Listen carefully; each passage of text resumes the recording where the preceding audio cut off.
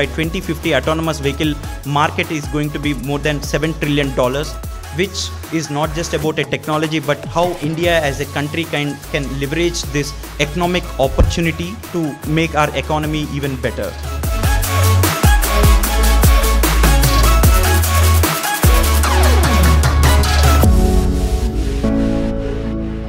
Well, AI is a symbol of new technology, but there are so many other technologies that could influence the way we build intelligent vehicles.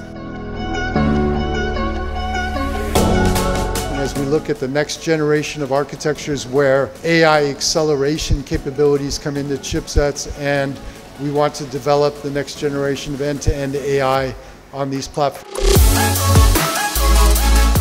Our true success will lie when our students, the youth of India, can start contributing to the development of this open source platform itself.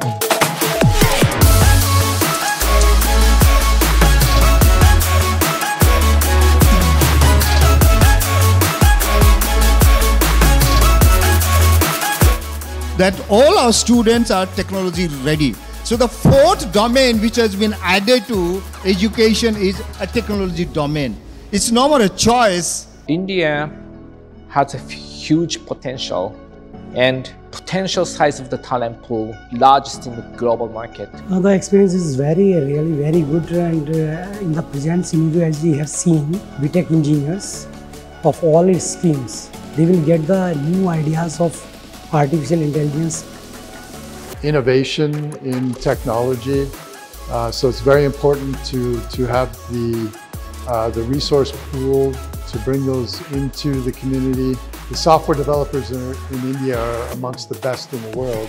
I'm feeling so great that I am here today, because it is a great event. I have explained this RoboCar to them